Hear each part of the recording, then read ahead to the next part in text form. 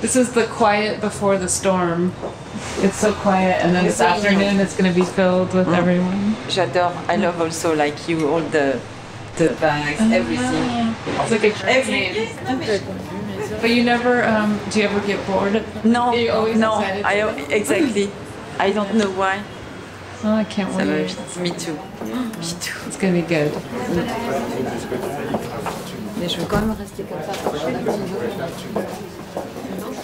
But today is okay because everything is done, and I like to dress the girls, and it's a nice time. And today, are you going to put the looks together? Today? Yes, 60 girls we do today. I'm excited. So it's nice, it's fun. It's I love the girls.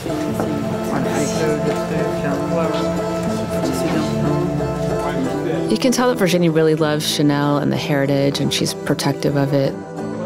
And she knows that I love Chanel, and she invited me to work on the sets and atmosphere of the show, which was really a dream for me.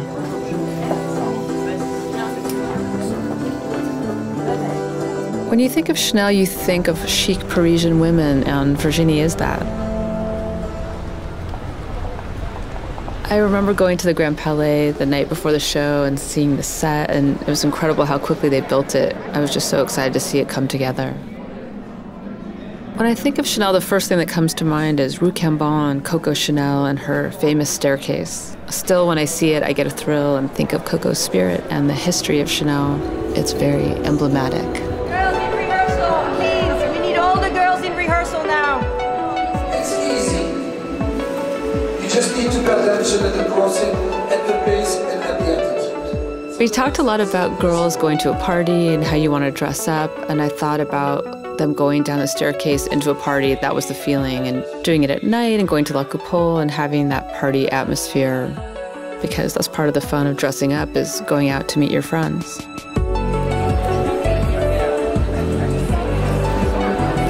All right, do you feel ready for the show?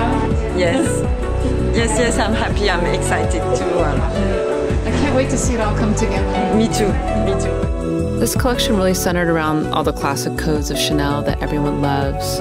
Rue Cambon, camellias, chains, and quilting. And Virginie also drew on the symbols that Chanel surrounded herself with. She had gold wheat in her apartment as a symbol of prosperity, and lions because she was a Leo, and you could see all these symbols in her work over the years.